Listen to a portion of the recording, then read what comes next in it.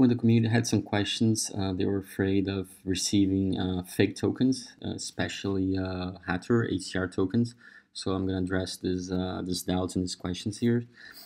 First of all, we don't allow anyone to create HTR tokens, any tokens called HTR or Hathor. So for example, I have the desktop wallet here and the mobile wallet, the app. I'm going to try to create a Hathor token here. So I'm going to call it Hathor, name HTR, and just going to create 100. What happens is that it's not allowed. I mean, it's not even just on the app that we do it. We do it at the network level. So like the full nodes, they don't allow it. So even if I try and change just for like Hathor 2, but keep the name HTR, it's also gonna be it's gonna give me an error. First for the name Hathor, and now it's going to give me the error for the token symbol HTR. So that's the first thing. So no one can create an HTR token. It's always here. It's the first token that you have. That's the one thing. The other thing about tokens, custom tokens, is that they can be named anything, and there can be some repeated names. So if I create a token, let's say I already have here on my desktop wallet my token with symbol MTK, I could as well create another one, or anyone could create also my token MTK. And how do you go about protecting it? How do you make sure you have the correct one?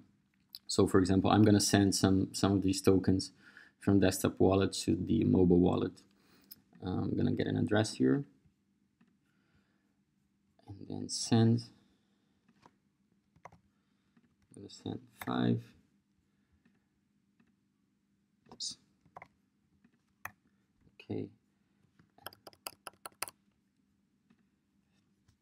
Okay, I'm gonna send it, and after it's sent, you're gonna see that it's not gonna show up automatically here. So it doesn't matter if I refresh it, if I close it and open it, it doesn't show up here, but it's been sent.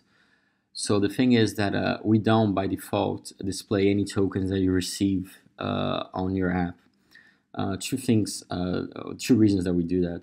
First of all, if anyone sends any tokens, you could have like 100 tokens here, and you cannot control who sends tokens to you. Anyone can send, so I could just send you like 100 different tokens, and you have 100 different tokens here on this list, and that's kind of not good.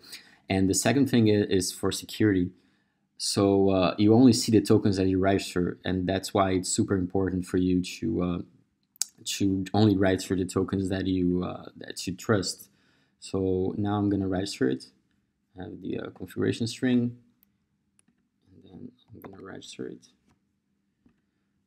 Okay, and then you see that I received the 5 tokens. It's here. I mean, I had already received, but now that I registered the token, the balance shows up. One thing, so also another difference is you see here on the custom token, you have this other screen with the token information. That's also something that you don't have for Hathor, since no one can create another token like that. So, and you see here the token information, the token name, the symbol, and then this weird letters and numbers here. Basically, they are the token unique ID. So they can have the same name, the same symbol, but this string here is going to be unique. And so what happens is I can create a new token, and I'm also going to call it my token. Oops. And also I'm going to say MTK. So basically the same one as before. I'm going to create it. And then what I'm going to do is I'm going to send this new token, which are basically the same tokens, to also this wallet and see what happens. So I'm gonna go on send tokens. Oops, let me first change here. See, I'm sending from the new ones that I created. You see the balance available here is 50 because I created it with 50 coins initially. I'm just gonna send 1. Oops, that's the wrong one. Let me get an address again and send 1.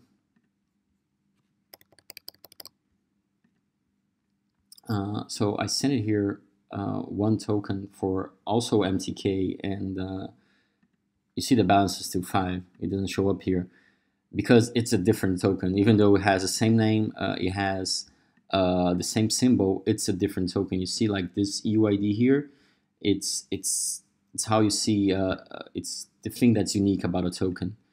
So if you register a token that someone sent you, and okay, this is my token, and some other person tries to scam you and try to create a new token with the same name and symbol and sends you, it's not going to work because it's not going to show up here unless you add this new token. You go here and click register token and add the configuration string for the new one, because they are different. These two tokens here, you see they are different. They have different UIDs. That's the unique ID. So that's it. That's how you know which token you're receiving, and to make sure that you're not getting scammed.